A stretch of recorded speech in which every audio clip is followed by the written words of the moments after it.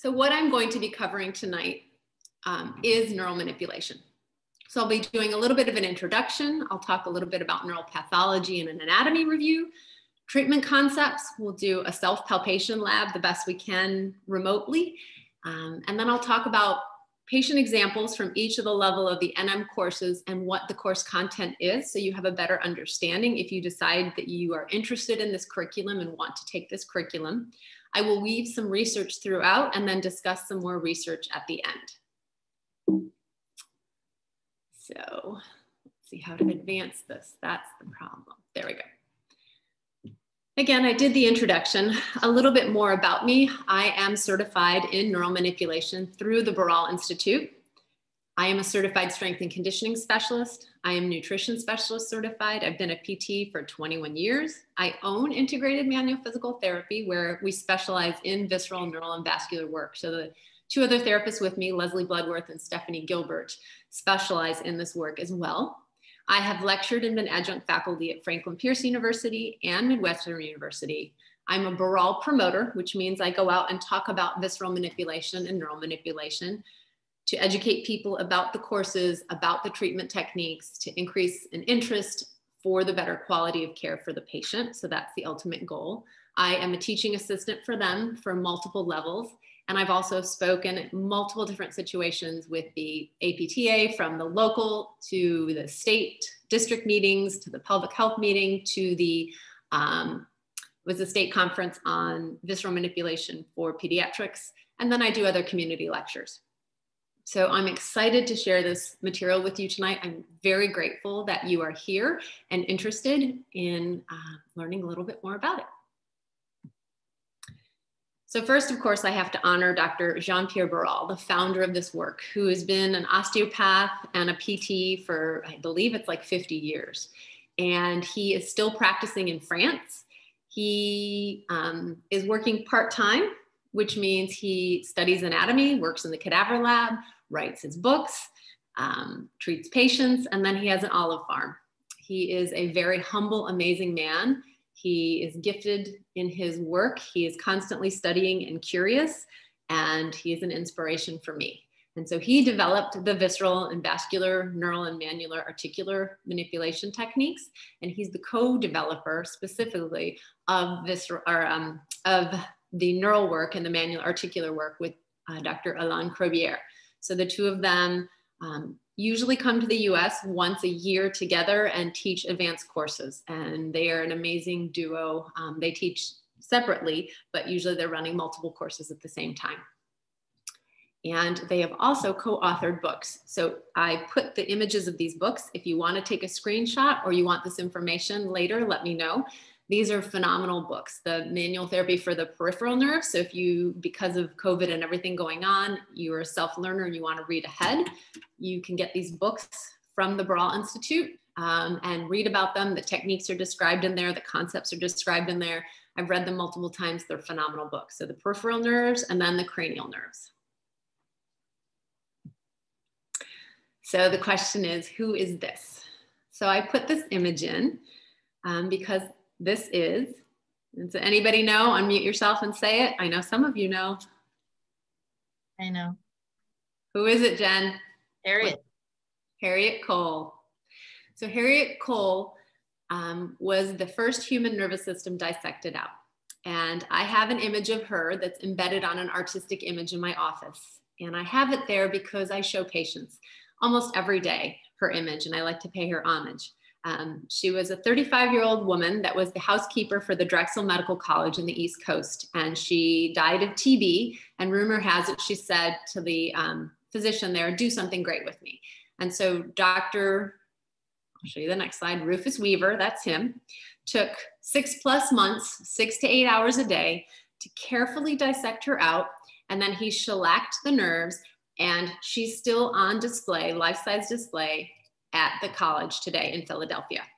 And so I have her up to remind people of how interconnected the nervous system is. And so when we think of treating nerves, we often think of like a nerve as like one electrical cord.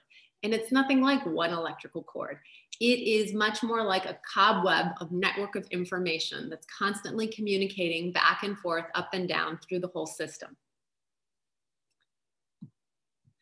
So if you're looking at these images, there's Harriet Cole in the middle. Again, you look at the feet, the plantar nerves. They're connected to the sciatic nerve, connected all the way up to the sacral plexus, lumbar, the spinal dura, all the way up to the eyes. Even our upper extremities and brachial plexus, all that tissue is one continuous tissue. There is no start and stop. There is no interruption. So tension anywhere in that system can be felt everywhere. So just like that cobweb, I like to think of a cobweb, our whole nervous system. And then the brain is like the spider sitting in the center, monitoring everything. And even the smallest mosquito way out on the tiniest little piece of that cobweb, that spider can notice. Just like the smallest pebble in your shoe, you can notice. So the brain notices these things.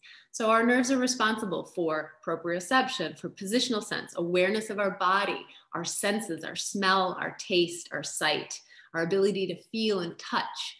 So all of those things are so important for us to have an awareness of where we are in space and to interface with the world around us.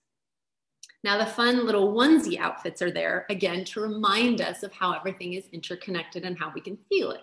So if you look at the yellow onesie and you imagine anywhere there's tension in that onesie, the whole onesie can feel it. So if that person pulls up that stocking of that leg of the onesie really tight at the waist, you might start to feel discomfort in the toes and you think, oh, I have pain in my toes. But it's not the toes at fault. It's the fact that the whole system's pulled up at the waist and you actually need to loosen it at the waist and maybe unzip it a little and slide it down for the toes to stop experiencing discomfort and pain. And so Dr. Barral noticed that the system of the nervous system and our fascial system and this connection can give us clues to where there's tension or problems in the system. And so he started using something called general listening as an access point to feel into the body, to feel where there's lines of tension, to feel maybe where the tension point is, not where the pain point is, and to help the whole system be in better balance and better equilibrium so that the body can heal itself. He's very humble and he doesn't believe that we are fixing a person. We are here to help the person's body heal itself and live a little bit better in a better way. So the image of the dog onesie over there and the ears I loved, because think about touching your ears, like how much sensations on your ears. And so what's interesting about the ears is the ears are innervated actually by the vagus nerve, the trigeminal nerve, and the facial nerve. And so if you're massaging or pulling on your ears, you can be affecting tension into the face, into the teeth, and more interestingly, that vagus nerve into the gut. And if you can tap into the vagus nerve, how you can affect the parasympathetic system, and it can be calming to the whole system. So our whole system's communicating. The peripheral nerves are all communicating back to the central nervous system, all back to the brain, that sort of spider monitoring that whole cobweb.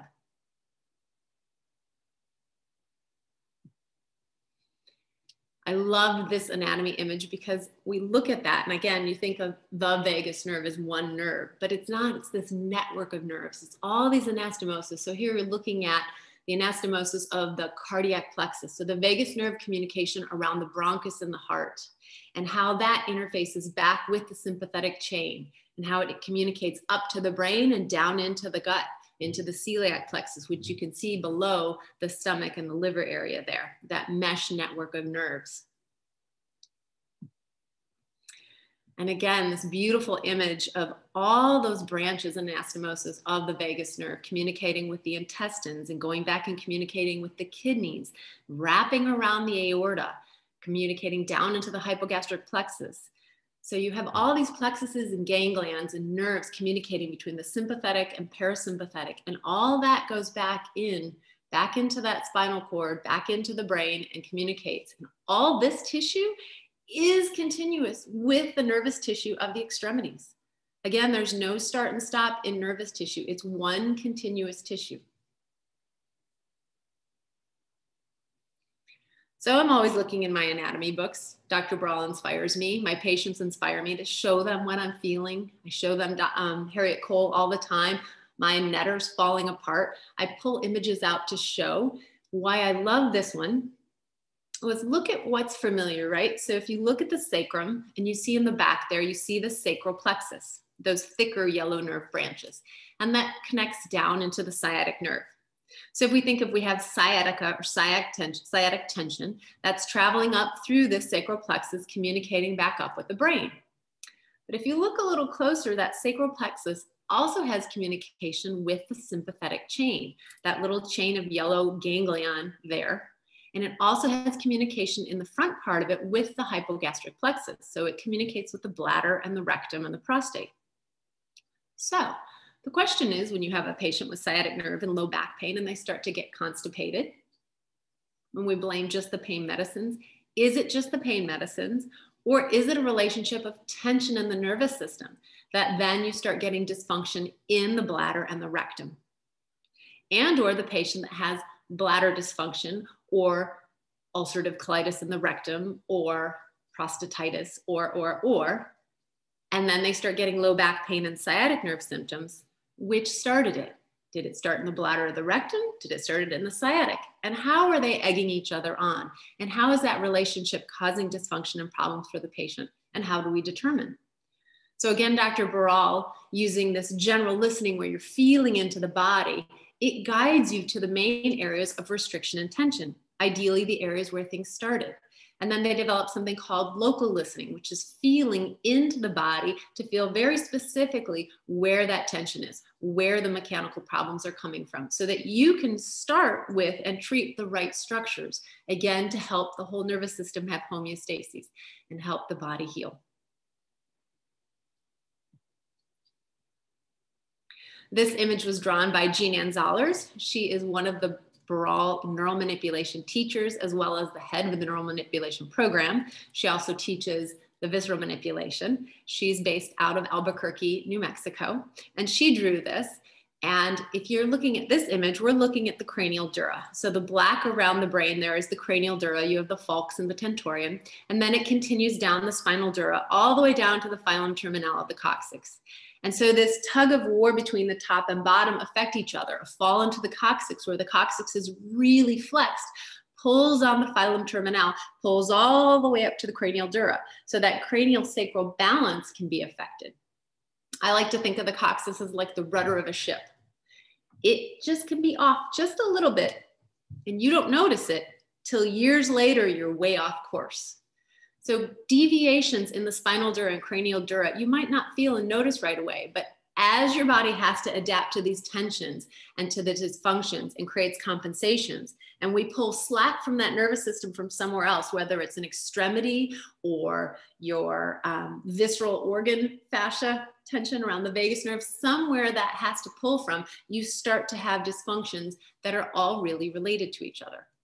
So I love this image to sort of remind us of cranial tension, and that pulling down in the system can be coming from the coccyx, because the body will always want to protect the brain. So it's going to try to pull from the extremities and pull from the body to allow that brain to not have tension in it, to allow the brain to have good vascular supply, to allow you to function.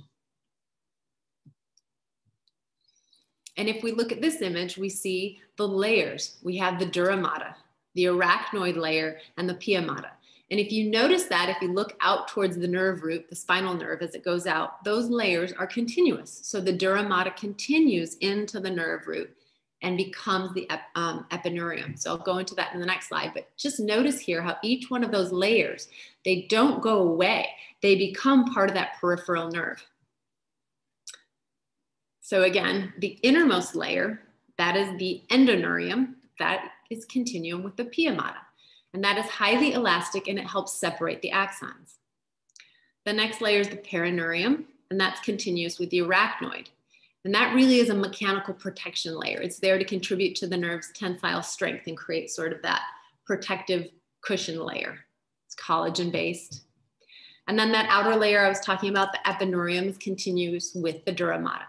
And what's interesting about this layer, it's loose fatty connective tissue, but it's full of the vascular, full of the arteries, the vein, the lymph, and the nerves to the nerves themselves. And then our outermost layer is the mesoneurium, or the bed of the nerve. And this is the interesting layer for us in manual therapy. In what can we do to affect this layer? So think of it as areas where there's tunnels, or areas where the neighboring structures could be compressing against the nerve. And this is loose connective tissue that needs to have that slide and glide so that it can move, so that things aren't being compressed. So general information about the nerves, right? Look at the neural flexibility that that person has to have. How much slide and glide, how much elasticity does that nervous system need to have? We have 100,000 kilometers of nerves that all lead back to the central nervous system. So peripheral nerves, all leading back to the central nervous system. If you cut the nerve anywhere, it will retract because all of that nervous system's under tension. It needs viscoelasticity to be able to slide and glide and for us to be able to move, for example, into a position like that. And every time a nerve loses its elasticity, it loses function possibly. So you might start to get tighter and tighter and tighter. I like to think of this back to that cobweb. So if you have two tree branches and you have the cobweb between it, every time the wind blows, those branches move and that cobweb has to be able to give and move with the wind and the branches moving. If it's too much and it snaps, the cobwebs break and that spider loses its communication with its network. So we need to have that ability for the nerves to slide and glide and have some elasticity for movement and function. Nerves are highly vascularized. These are the vascular supply to the nerve itself is called the vasonervarium. And then they have a lot of sensory to the nerves themselves as well, called the nervinervarium. Any direct compression on the nerve can crush the vascular supply or the nerve supply to the nerve itself. And it is critical for the health of that nerve for it to have uninterrupted vascular supply and uninterrupted neural axonal transport for communication for the system. It needs to be able to slide and glide so that the physiology of the nerve is healthy, so that the blood supply is not impaired, and that it can communicate. The nerves consume 20% of the oxygen, but only 2% of the body mass. So they're very reliant on having a continuous good oxygen and vascular supply. There's a beautiful image from Dr. Barral's book that shows the nerves and the arteries and the veins to the nerve itself. And then this is from David Butler's book. And what I loved about this one was when you're looking at the arteries to the nerve itself, they have coil-like functions to them. So I like to think of them like little slinkies.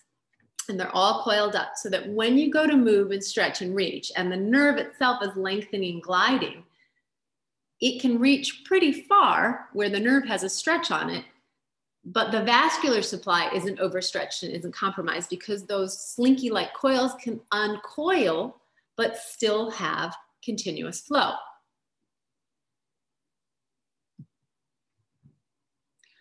So what happens if you start to put compression on a nerve? If the nerve has temporary compression, sitting for a period of time, leaning on your elbow for a period of time, you can create some compression, but it will recover. If it's continuous compression, it can start to impair function. So if there is continuous compression, you start to block intra-axonal flow, and that can lead to distal degeneration of the nerve. So I'm not going to go into the depth of Wallerian degeneration, but compression can lead to distal degeneration of the nerve. If you completely cut and sever the nerve, then there is complete degeneration distal to where that cut was. So this is my little nerve example that I like to have. And if we take that nerve, it's a finger trap, it has a tunnel through it, it needs to have continual flow.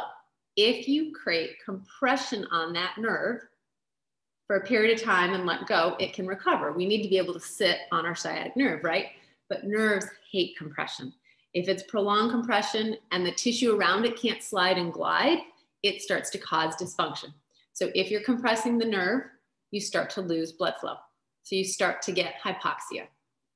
And then the response in the nervous system is you start to get some edema. So you start to see swelling in the nerve, okay?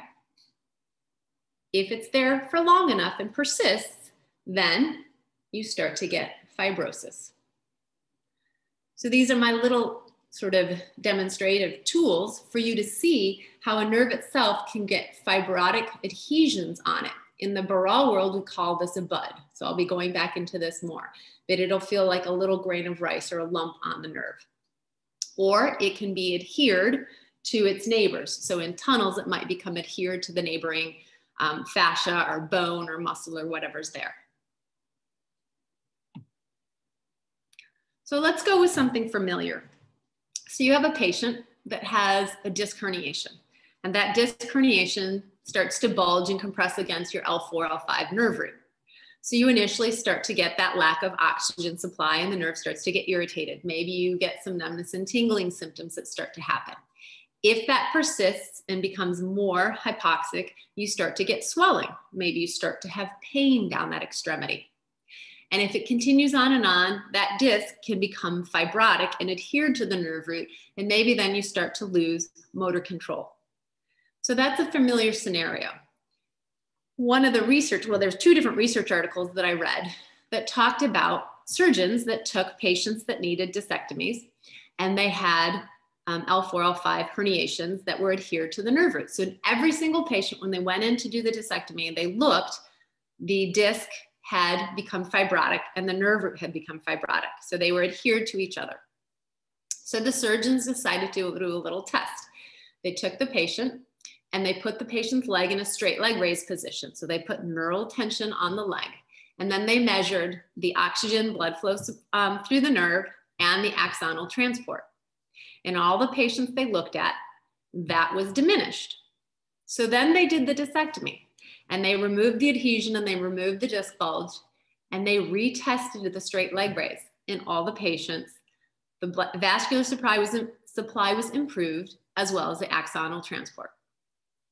So this shows us that if we can decrease the edema, decrease the fibrotic adhesions, that we can improve the function of that nerve.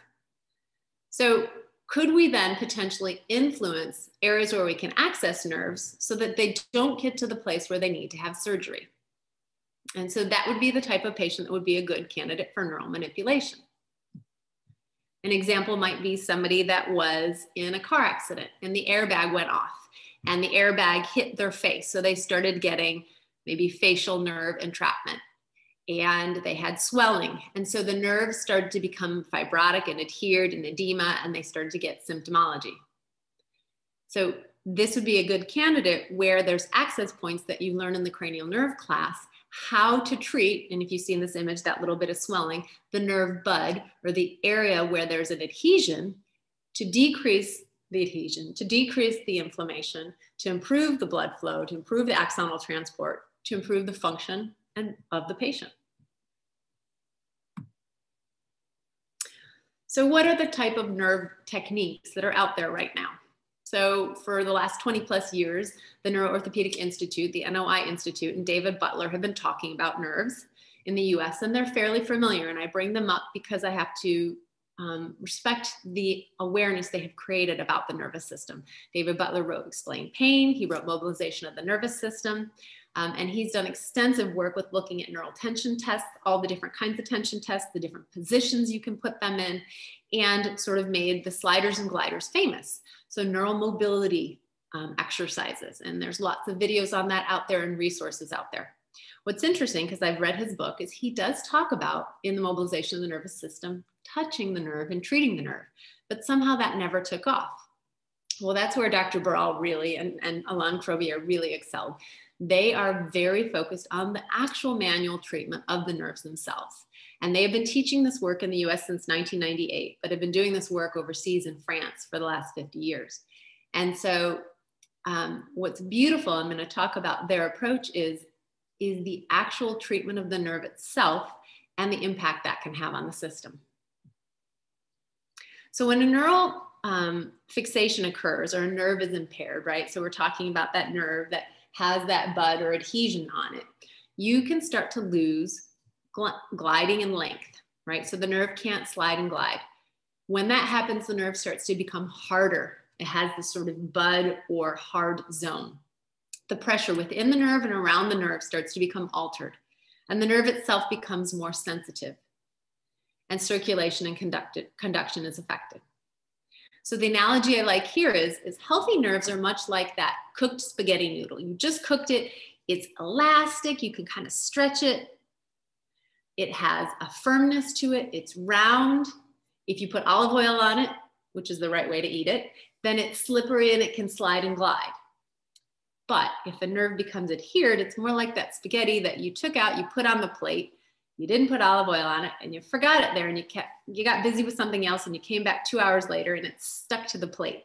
And the spaghetti is a little bit harder and it can't slide and glide, and it's lost its elasticity.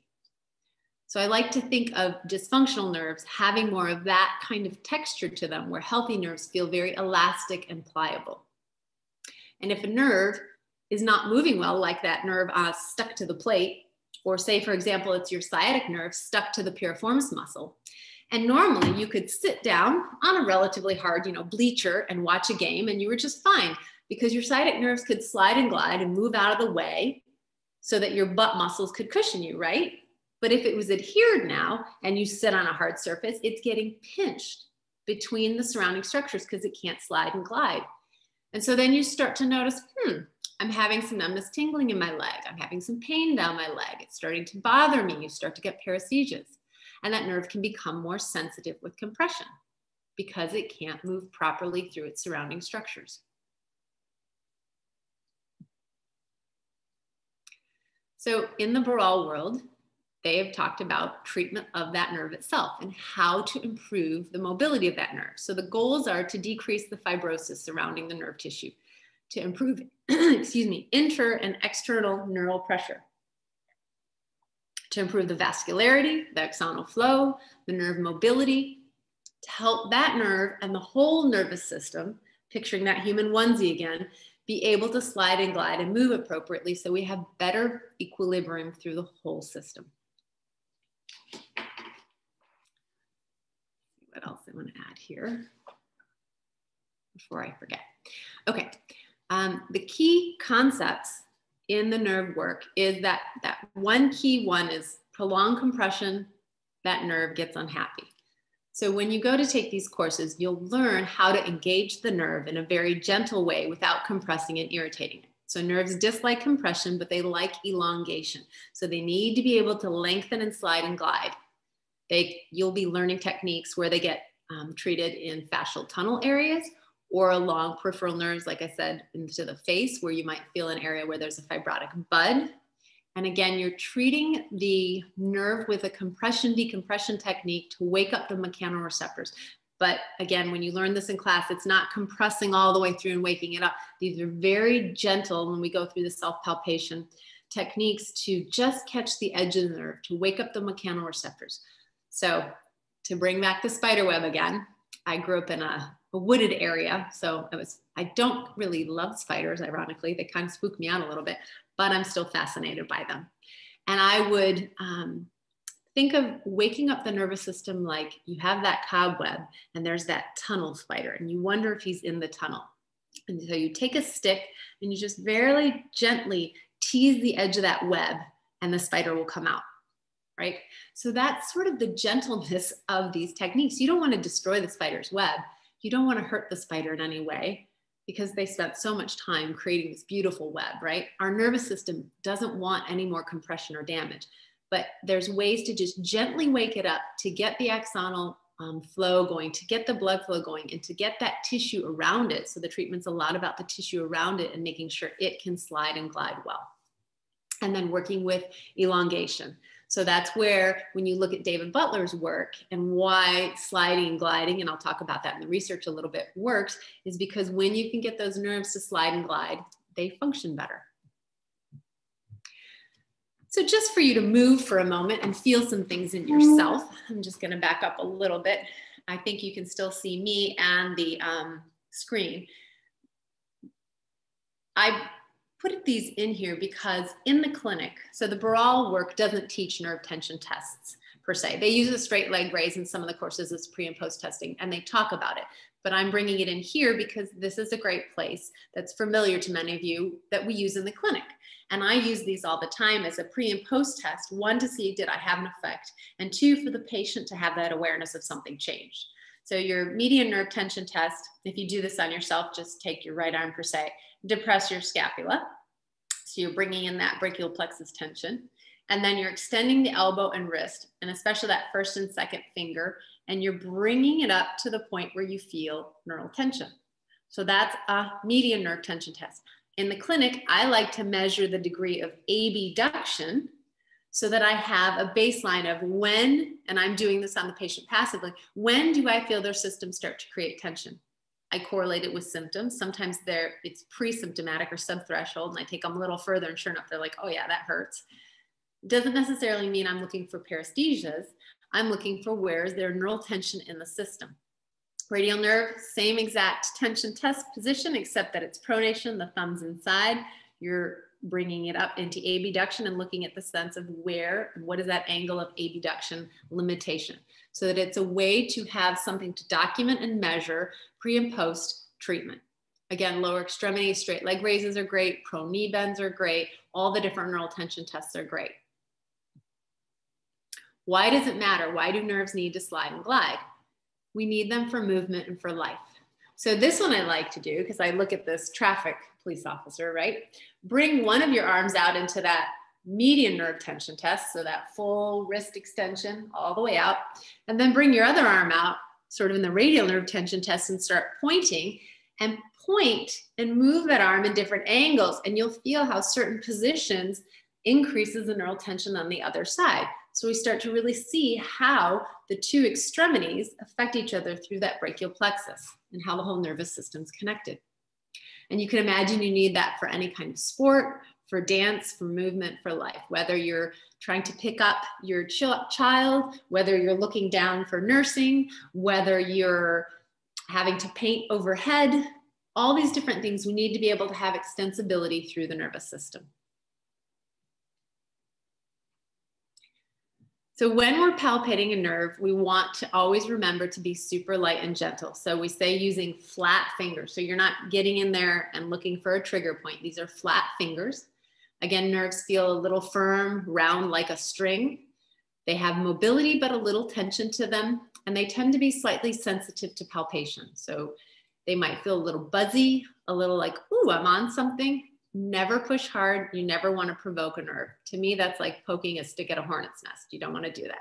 So you always want to be very gentle to the point where you can engage and say, yes, I think I'm on neural tissue, but not irritating it. So what we're going to do now is self-palpate. And so I will leave the screen up with me in the self-palpation. I'm going to talk you through this. I'm also going to put an anatomy image up on the next slide. But what we're going to be doing is feeling the median nerve, the ulnar nerve, and the radial nerve, and comparing them to surrounding tissues. So we'll be comparing the median nerve to the brachial artery and biceps tendon, the ulnar nerve to the bone and the fascia sling around it, and then the brachioradialis muscle to the radial nerve bud. So here we're looking at the radial tunnel and the radial nerve and the median nerve. So we'll do those first. So what I'd like you to do is with your dominant hand, that's your palpating hand. So whatever hand that is, your other arm is going to be resting on the table. So if I show you what I'm talking about, this arm is here resting so that you can have the tissue somewhat relaxed. And so just to kind of get into your palpating hands, what I'd like you to do is first just at the elbow crease, start to feel what the skin feels like. Can you pick that skin up? Can you roll the skin? How is the mobility of that tissue? So that's our skin layer. Then try to go underneath that skin and feel that biceps tendon. And once you think you're on the tendon, try flexing the elbow and feel that biceps tendon pop up into that. So you're very aware of what a tendon feels like. From there, drop the palpating hand down so that your fingers are very flat, and try to move the skin out of the way, go behind that biceps muscle, behind the biceps tendon, and feel the brachial artery. So find that pulse. That pulse is a beautiful guide for you to find. Once you find the pulse, try to soften to the point where you're at the edge of the pulse. So just before you lose the pulse, where can you play with feeling that artery? Go back in a little deeper, feeling the artery and the pulse, and then come back to that edge. Because when you go to find the nerve, that's what we're looking for is, ooh, yes, I feel that tenderness of a nerve. Can I go to the edge so that I'm not provoking it, but I still feel that I'm on neural tissue? From the brachial artery now, you're going to just go posterior medial, keeping your fingers flat, and just search for a string-like structure that has that little bit of exquisite sensitivity to it. And once you feel that, your median nerve there, see if you can get a sense of feeling that nerve and coming to the edge of that sensitivity so that you're not compressing it too deeply. Again, I like repetition. So go out of that, go back to the brachial artery. Should be even easier for you to feel that pulse now. What an artery feels like, feeling the tissue and the interface of that fascia around the artery, going back and feeling that tendon, back to the skin over the artery, and the just posterior medial behind it, finding that median nerve, that sort of string-like structure that's a little bit sensitive that you notice, and just keep it really light. So that is your median nerve. So now, since we have the image up, we're going to go over to the elbow crease laterally and feel that brachioradialis muscle. So if you bend your elbow, that brachioradialis muscle pops up, and you can feel that muscle. About 2.5 to 3 fingers down from the elbow crease, you can start to search, so let that muscle relax, in that muscle tissue for a little teeny area that's maybe a little more sensitive. And within that, you're feeling for the radial nerve. And maybe in that radial nerve, you can feel a little like grain of rice-like feeling, or a little nerve bud, a little fibrosity. Because we use our arms as specialist manual therapists so much, we so often have nerve buds here. So this is a nice place to learn that. Once you feel like for me right here, there's a little spot. Again, don't dig, keep your hands soft. You find that spot, flex the muscle again, pop yourself off of it, and you feel the muscle. Relax the muscle, sink back in, and feel that nerve bud. Feel that sort of string-like structure that's maybe a little buzzy, a little sensitive. For our next palpation, we're going to play with the ulnar nerve. So here, I like to again sort of feel the skin around your medial epicondyle over your olecranon. We have that little extra skin to play with. So feel the boniness of your medial epicondyle. Skipping over, feel the boniness of your olecranon. And then in between, you can feel that groove. And if you let your arm be a little supported so things relax, you can feel that fascial sling that runs between it.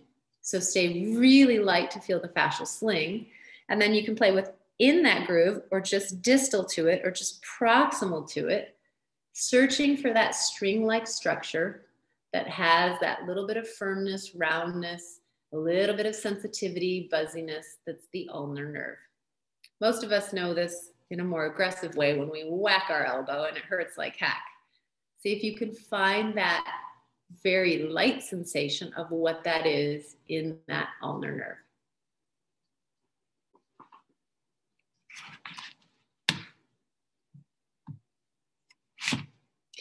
So in the classes, you will learn much more about how to treat the nerves.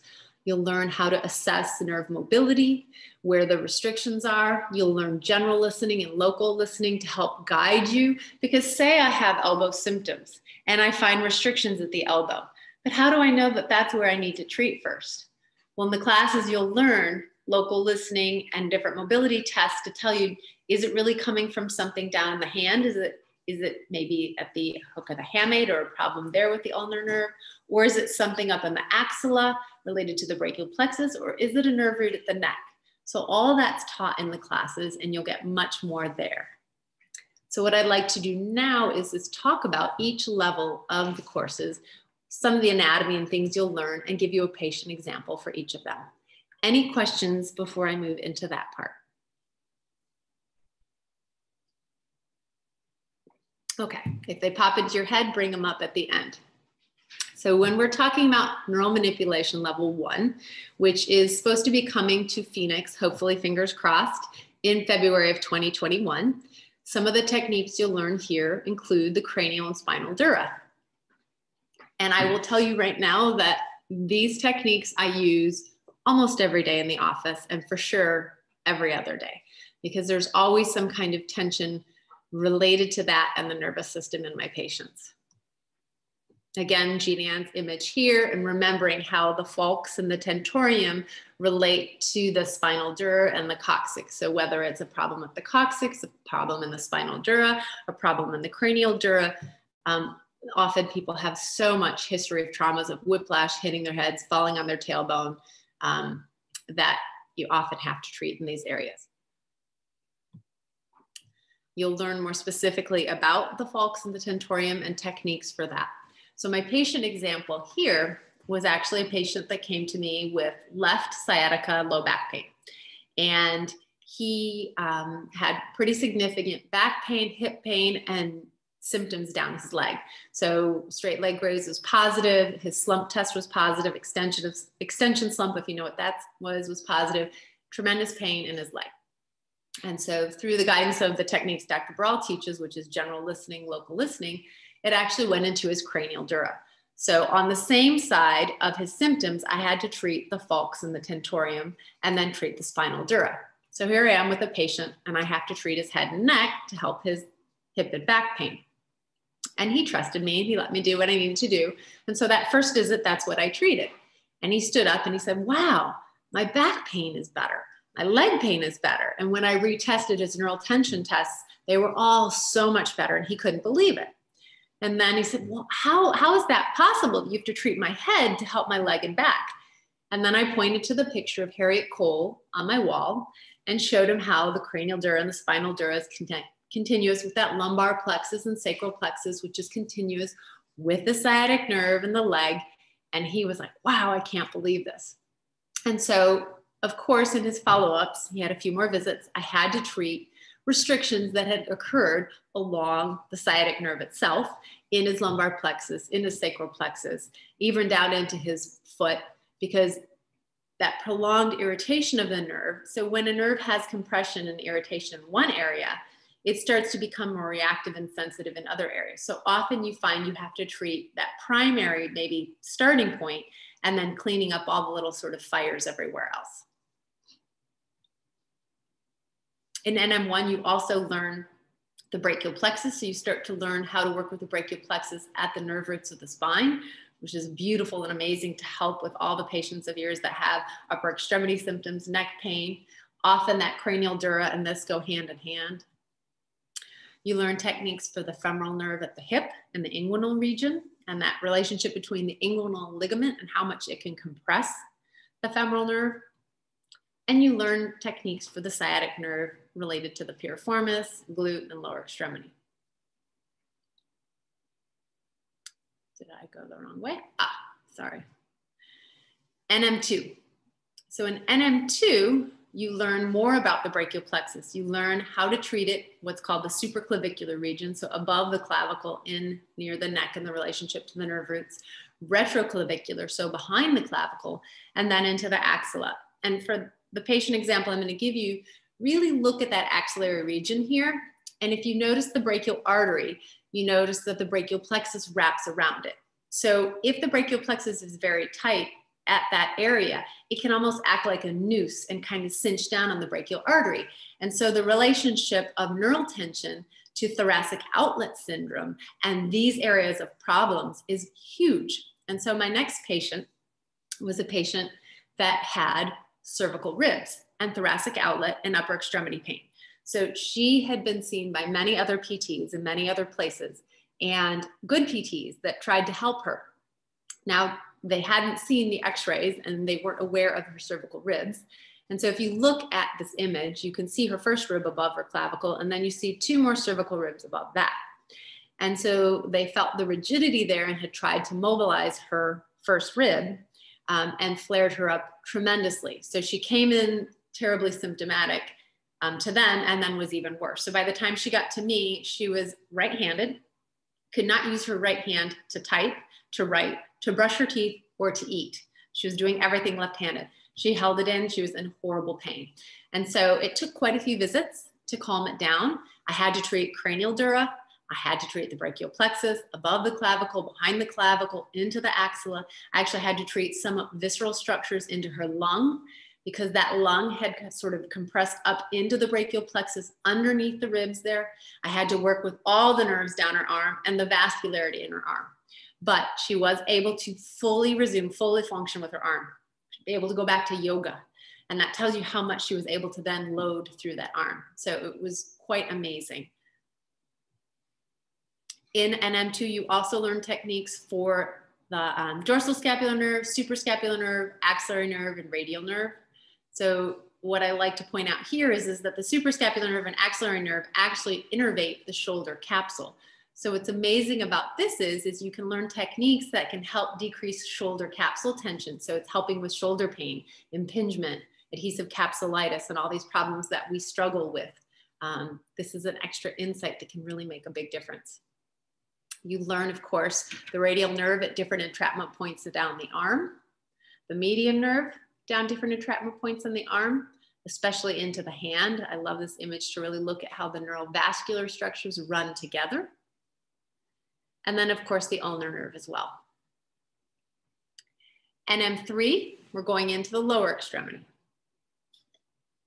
So here you learn more advanced techniques for the sciatic nerve in relationship to the piriformis, sacrotuberous, sacrospinous ligament, and down the leg. You learn techniques in relationship of the inguinal ligament to the psoas muscle and the nerves in front of it. So we're looking at the lateral femoral cutaneous nerve, the femoral nerve. The patient example I'll talk about here was a patient that had left knee and hip pain and low back pain.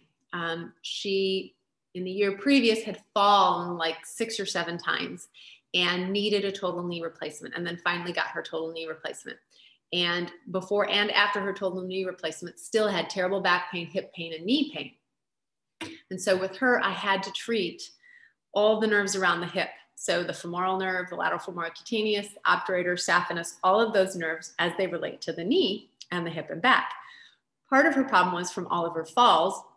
If you take the visceral courses and you look at the psoas, the upper part of the psoas, the kidneys sit there, and the kidneys sit in perirenal fascia anterior to the psoas. And in between them are the nerves T1, T2, T12, L1, L2, L3, L4. And so because she'd fallen so much, her kidneys had a mild ptosis to them. They'd become inflamed and adhered to the psoas. The psoas was locked down. The nerves were being compressed. So I had to treat the lumbar plexus at the back, at the nerve roots as they were coming out. And I had to treat all the nerves coming down into that hip and knee to help her finally resolve her symptoms. So if you look at that femoral nerve and know that it is anastomosis with the saphenous nerve and the obturator anastomose with each other, and that goes to the peripatellar plexus of the knee. So the complication of the total knee replacement had irritated the nerves from the bottom up, and then the kidney in the relationship to the psoas was irritating the nerves from the top down. And again, that obturator nerve, which actually innervates the SI joint as well. So for her, sit to stand and transfers were very painful. And so after we treated these, she was able to resume walking and transferring and sleeping and functioning without pain. When she came to me, she couldn't lie that leg straight. So she held her hip and knee in flexion because she was so guarded. And by the end of, I think it was like 6 treatments, she was able to lie her leg straight, return to full walking and everything. So it was really amazing to look at how the visceral and the neural work complemented each other. And then in NM3, you also learn techniques for the posterior knee. So with her, I also had to treat the posterior knee, the relationship of the tibial nerve and fibular nerve and sciatic nerve behind the knee, and also the vascular system in there. If you take the vascular classes, you learn how to treat the geniculate arteries behind the knees, which is huge for post-surgical knees. And of course, the tibial nerve as it goes down, the nerve and the tarsal tunnel. And then I love these techniques, the medial and lateral plantar nerves, which are continuations of the tibial nerve, continuation of the sciatic nerve. So back pain where you can have that thumbtack heel pain, treating the whole nerve together. But this especially for plantar fasciitis and neuromas. If you know how to treat these nerves, you can have huge effects on that. And then NM4. The cranial nerves, which are wonderful. You learn different access points to affect the cranial nerves. So you learn that the trigeminal ganglion, which is in this image, actually innervates the falx and the tentorium. So tension in the teeth and chewing in the jaw can create tension in the falx, tension in the tentorium, tension in the cranial dura. If you look at that there, you see the internal carotid artery and its relationship. So tension in this can then create tension in the vascular system. So migraines, ocular headaches, all this. So my example here was he was a physician under incredible stress working in the emergency rooms, and he was terrible teeth grinder, so bruxism. So all night long he was grinding and he had horrible ocular migraines. And so we had to get him into a night guard to break that pattern, because when the teeth hit and enamel hits, it triggers the trigeminal nerve like crazy. And then I had to do a tremendous amount of treatment on his tentorium, on his falx, on his trigeminal ganglia, and all the different branches, which you'll see in this image, of the relationship of the trigeminal nerve to the eye, to the teeth, to the tension that occurs in the face and headaches when you have this situation. So I love this image because you can imagine why he had these horrible frontal headaches and eye tension and pain from that constant teeth grinding. And then cranial nerve 5, which is the advanced nerve course. They sort of fill in with different techniques, from olfactory nerve to glossopharyngeal to filum terminal. My example here was filum terminal. I was actually the patient example for this. I had fractured my coccyx years ago and had continued cranial nerve tension, spinal neural tension. And it wasn't until this class where my partner treated my filum terminal did I finally feel like my sitting tolerance improved. Like I couldn't sit in the shower to shave because my coccyx had so much tension in it. And that's not a problem anymore. So treatment of the filum terminal, if you look at this image, you can see how it all terminates into the coccyx. So changing that tension relationship there changed tension in my whole body. So in terms of research, there is a research source page on the Barral website, this is from that. If you want this, I can email it to you so that you can click on the links and read them. I've read all of these research multiple times. So the highlights for some of that, I've put here in short form. I like meta-analysis studies because they're really looking at multiple studies and looking for trends. So this was a look at 40 studies with 1,700 plus participants. And when they did a type of mobilization to the nerves themselves, it had a positive effect, on neck pain, back pain, plantar fascial heel pain, tarsal tunnel syndrome. They need more research on carpal tunnel syndrome, but it had a positive trend. This was another meta-analysis where they looked at 45 studies and neural mobilization specifically on the lower body quadrant. And what they showed is in healthy individuals, their flexibility improved. But in individuals with pain and disability, it had huge effects in decreasing their pain and disability. This I included in here because the question is, do nerves really slide and move? So they looked at both cadaver studies here and then with ultrasound live people, and both putting a nerve into a slider or a tensioner. So slider is moving the joints in the same direction, whereas tensioner is moving in the opposite. The nerves moved. So both in cadaver and human live studies, they agree nerves move within their fascial sheaths. This was the disc study that I talked about, where all the hernia discs were adhered to the dura mater of the nerve root, and that when they put them into straight leg raise, there was ischemic changes, and after the surgery, those changes changed. They improved blood flow and conduction. So that's the summary of these two. Actually, let me go back one. The theory here, why I put the research in, because none of them are directly on the manual techniques that Dr. Barral uses. That's why I gave the patient examples for you. But the idea here is if nerves glide and slide, if nerves have compression on them, they lose blood flow and transport. But if we decompress them, that they improve that. And that this study was shown that in cadavers, if they put a dye injected into the nerves and then moved them, that the dye would spread, so that we do know that movement changes fluid flow. so that potentially if we can get the nerve to move and get it to slide and glide, we can improve blood flow and transport and function. And so the trends are that getting nerves to move can decrease pain, increase flexibility, and improve functional scales. So I can tell you as a clinician using this work all the time in the clinic, starting out in orthopedics and thinking I had good manual skills from the techniques I had learned along the way, until I really learned some of this nerve work and how to very specifically treat the nerves and their surrounding structures in their fascial entrapment zones. Then I really started feeling like I was really improving patient outcomes in their lives and helping those patients heal themselves. So open to questions now from anybody that might have any questions. Yeah, I got a question, V. Yes.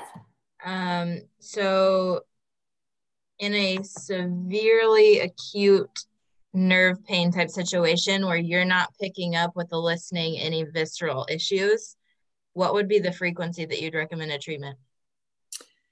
So acute nerves, it depends on the work, but for the most part in the Barral work, when they're talking about treating these structures, whether it's visceral and neural, they usually like to give the body time to adapt from the treatment. So they usually suggest around 3 weeks. I find, depending on the patient, usually 2 to 3 weeks between treatments. Obviously, I shouldn't say obviously, but I don't treat the same structure every time. So you might have to do a little bit of work around a really irritated nerve. And then the next time they're coming in, you're dealing with other mechanical things and giving them ways to change the compensations that they have from it. Cool. Thank you. You're welcome. Any other questions? Veronika, I have a more of a comment. Mm-hmm. First off, that was awesome. You really know your nerves. That was quite impressive. I can definitely relate to what you're talking about, being very sort of sensitive, you know, gentle around the nerves. In my practices around the country, we do a lot of suspension training, offloading the body.